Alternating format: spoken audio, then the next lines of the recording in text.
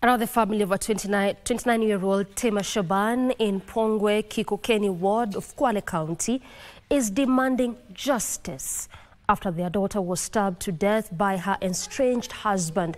Tema is said to have been in her parents' home sleeping when her husband forcefully entered at around 4 a.m. Sunday and stabbed her multiple times.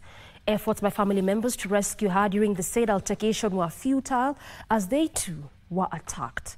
With the cause of the squabble still unknown, Lunga Lunga OCPD Francis Mwangi says they have launched a manhunt of the suspect.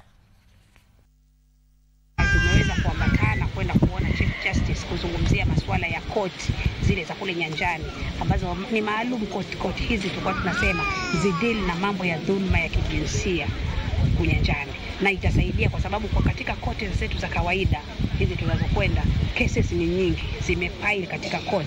Unapata mtu amefanya kitu lakini it takes years, inachukua miaka kwa verdict kutolewa. Lakini tukiwa tutakuwa katika zile 47 counties, kila county imepewa koti yake, mambo yatakuwa cases zitakuwa zinahukumiwa kwa haraka zaidi.